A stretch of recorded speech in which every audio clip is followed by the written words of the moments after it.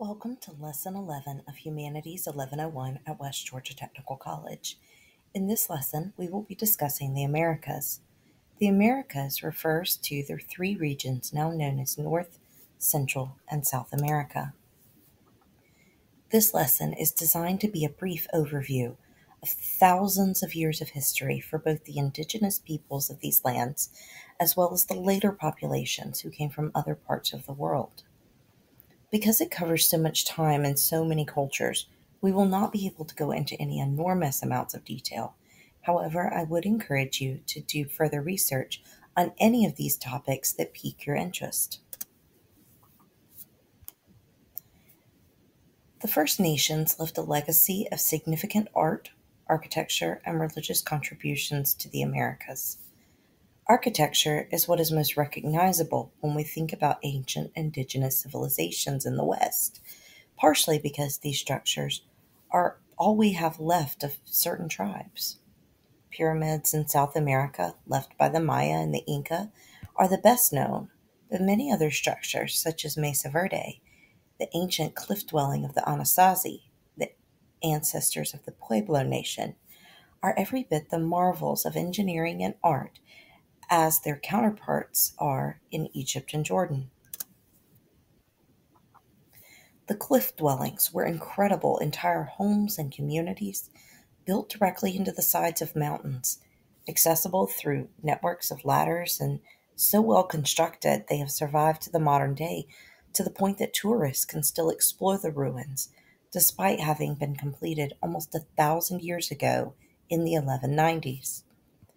The ancient Pueblo inhabited Mesa Verde primarily on the cliff tops before moving to the cliff dwellings for nearly a millennia before simply vanishing. In modern context, the Anasazi and the ancient Pueblo have been a source of fascination featured in the novels of Western writer Louis L'Amour and sci-fi television shows such as The X-Files. There are actually more pyramids built by the Mesoamerican peoples than in any other part of the world. Some of these impressive structures include Machu Picchu, the famous pyramid of Peru, built by the Inca around 1450 CE. The pyramids of the Sun and the Moon, built by the Teotihuacan people between 200 and 250 CE and named by the Aztecs.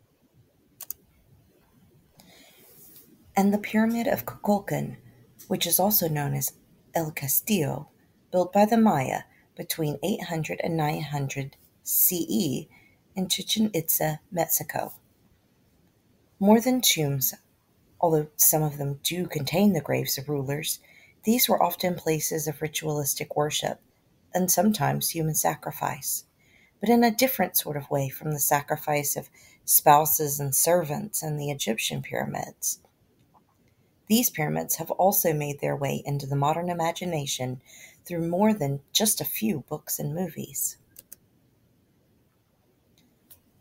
The First Nations of North America have also left a legacy in the Americas, much of which has been passed down through oral traditions. Many of the stories, both histories and legends, have been preserved to the present day by Indigenous storytellers. One of the most incredible of these storytellers was Mary Frances Thompson Fisher, known more commonly by her stage name Teata.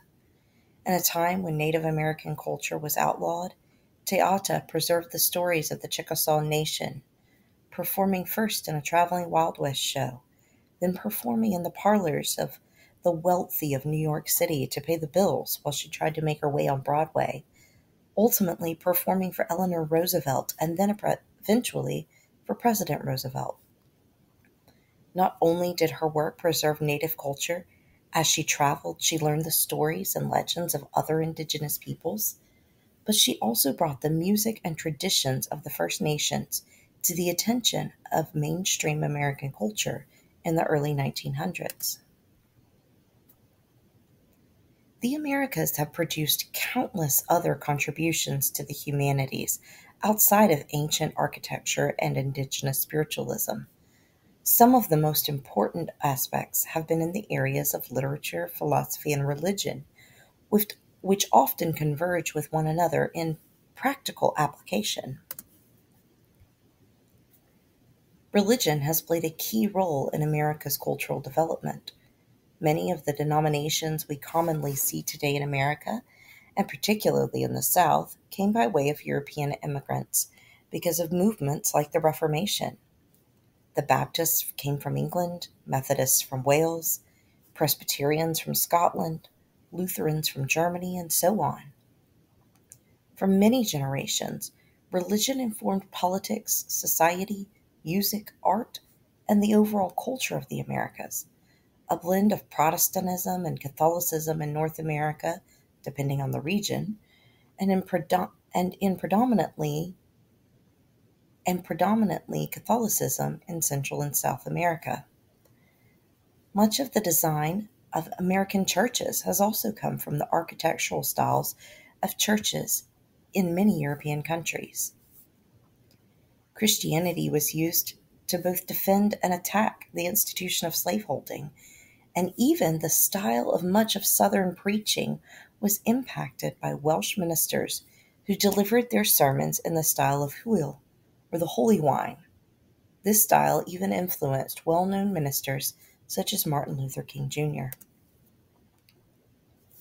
In Latin America, Christianity blended with indigenous beliefs, the result of which has given the world a taste of events such as Dia de los Muertos, or the Day of the Dead, which in turn has influenced even non-Latin, non-Catholic culture through popular representations, such as the one depicted in the Disney Pixar film Coco. American film, an offshoot of traditional theater, with its roots in the ancient theater forms of both Europe and Asia, is perhaps the most well-funded, most viewed film in the world.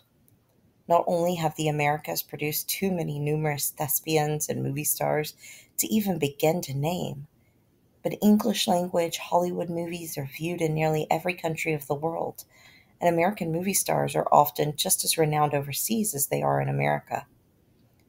In a similar way, American music and musicians have influenced world culture for the last century or two, and continue to have a major impact on the arts and culture of the world around us today. In the modern world, the music and film industry dominate our arts and culture in much the same way as popular product manufacturing might dominate an economy. Arts and culture have been monetized on the large scale, and less art is done for the sake of art. Very little funding and emphasis has been placed on saving traditional American arts and culture, both that of the indigenous peoples as well as that which is called Americana.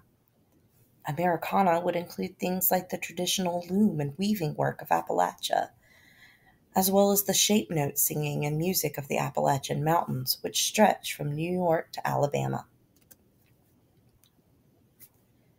These examples are just the tiniest selection of the humanities of the Americas.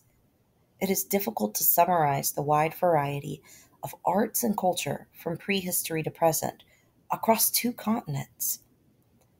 And there has been too much art, too much architecture, music, theater, philosophy, religion, and literature across too many languages to adequately cover all of it in just one brief lesson or one brief lecture. It could cover an entire semester all on its own.